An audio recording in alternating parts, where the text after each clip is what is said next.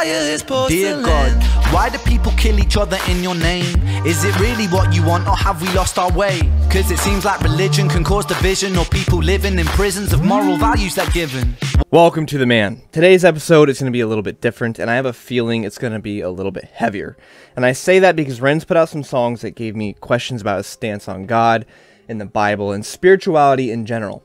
I personally put a lot of emphasis on spirituality because I believe in the Bible, and the Bible says we wrestle not against flesh and blood, but against spiritual wickedness, and I've experienced it in my own life. But even if you don't believe in the Bible, we can relate on some level of spiritual warfare that is unseen and seemingly unexplainable.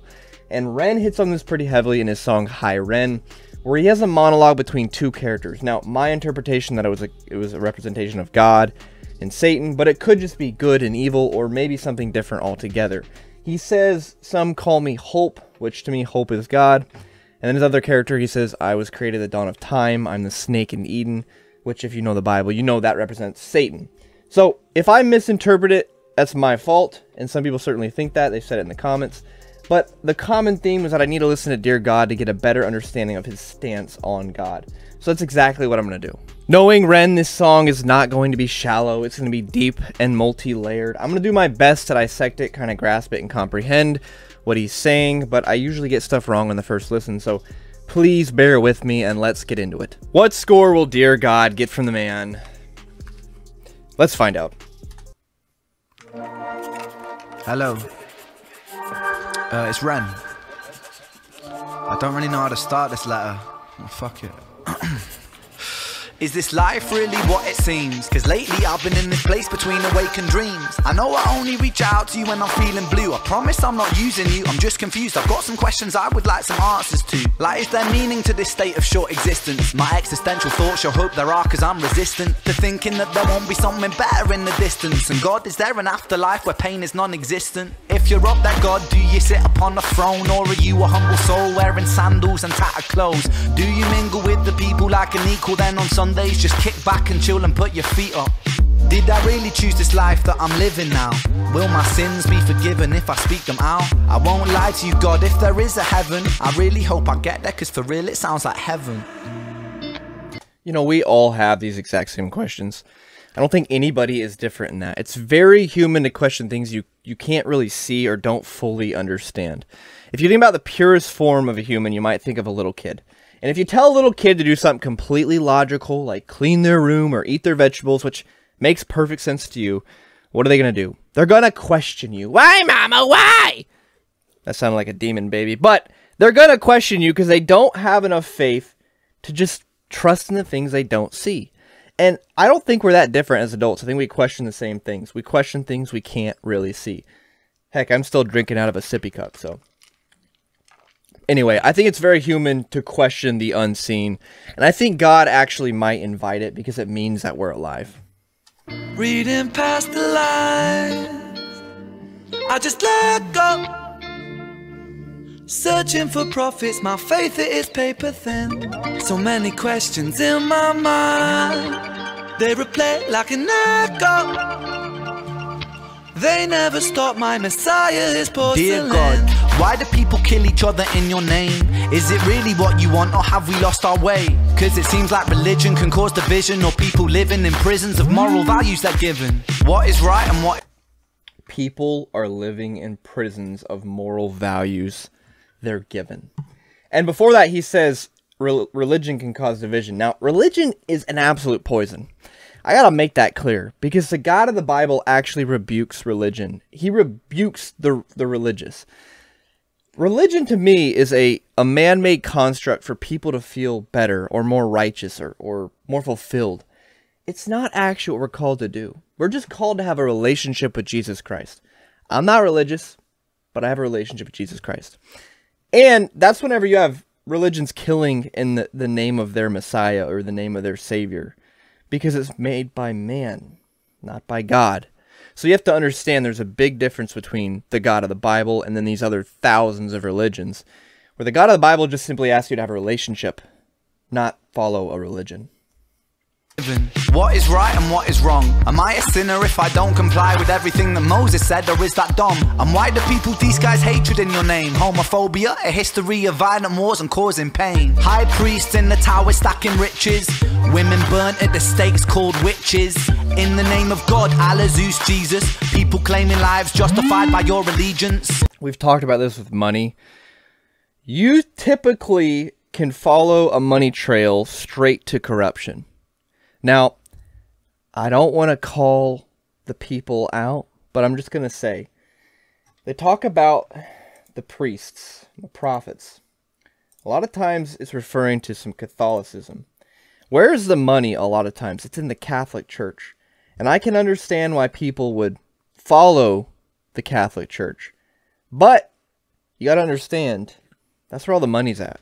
There is a ton of corruption within the Catholic Church. And it's sad because then we get compared, just Christians get compared to the Catholic Crusaders, and it really has nothing to do with what God asks us to do. It's way beyond the actual calling of a Christian or a follower of Jesus Christ. So that's religion, not a relationship. Defied by your allegiance. I think it's more complex than good versus evil. I think that there's both darkness and light inside people. Through different eyes, a man called a terrorist could be a freedom fighter if he's fighting for the side you're with.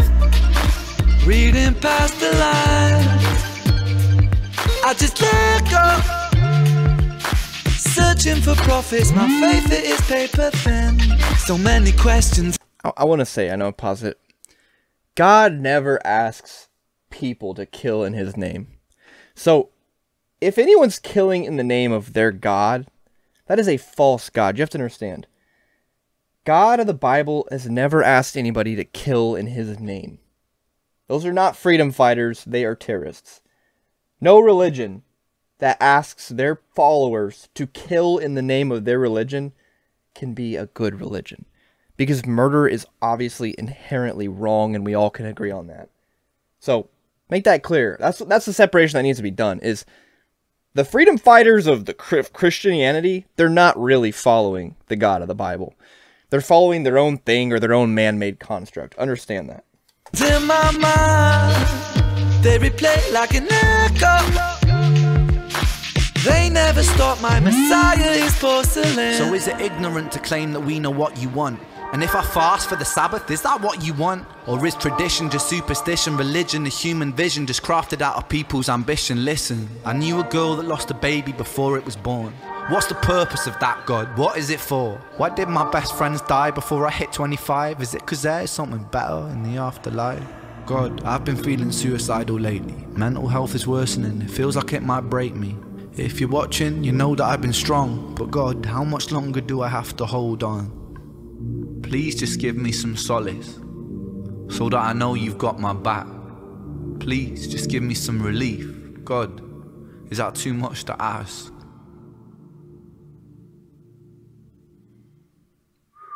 That was Dear God by Ren.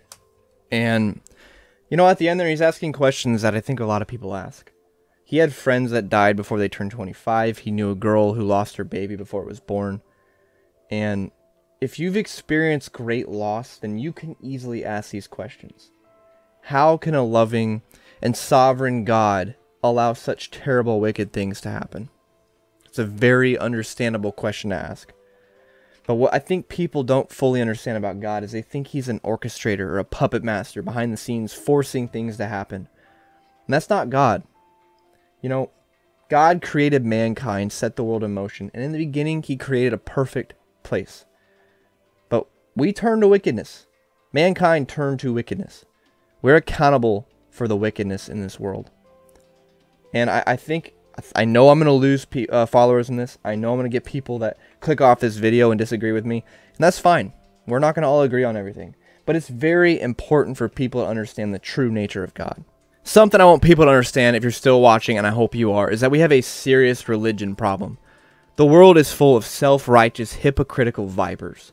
Wolves dressed up in sheep's clothing, using the name of God to justify their hate, greed, and even murder.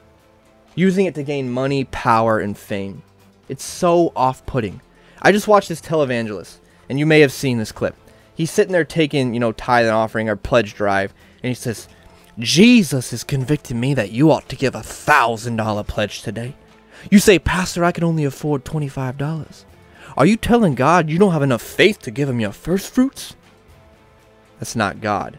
That's mankind's wickedness, and it's so off-putting that people will throw away the entire idea of God and spirituality because of that. What I advise you to do is just to ignore all the noise. Throw away all the noise. These books. And just seek a personal relationship with God. Ignore man. Ignore me.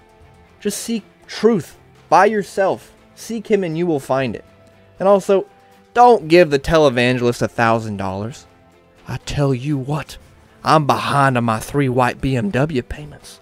And how am I going to pay for that diving board in my 100,000-gallon pool? What score does Dear God get from the man? Well, I love the subject material. The writing and the vocals are really good. I think he's going to get penalized again because of how good his other music is. And that's completely unfair. I understand that. I just can't give this the same score as some of his other music that have been absolute masterpieces. And somebody suggested that we give Ren an 11 scale, which would be completely fair. That way I could put those into an 11 and still give out 10s without feeling so bad. But I'm going to give it an 8 out of 10 for another solid song from Ren. Thank you for watching this video. I hope you enjoyed. If you're still watching, I just want to say a special thank you because you sat there and listened to me talk about my opinion, what I think, and what I care about. And maybe that's not what you bargained for, but I appreciate you sticking with me. And because of that, I'm going to reward you with 2 really good songs. Okay, so this one's more topical, and it's just Charlie Crockett. I love Charlie Crockett. This song's called Saturday Satan, Sunday Saint. And you probably can't even see that. Come on. Nope. Saturday Satan, Sunday Saint by Charlie Crockett. That's a really good song, but it's topical, and you might not like it because it's kind of a country kind of song. The other one is Louis Capaldi just released a new album, and I like him quite a bit. It's called Heavenly Kind of State of Mind. Heavenly Kind of State of Mind by Louis Capaldi. And it is not focusing, but it's called Heavenly Kind of State of Mind by Louis Capaldi. Check out those songs. Tell me what you think. They're both fantastic. Thank you for watching The Man.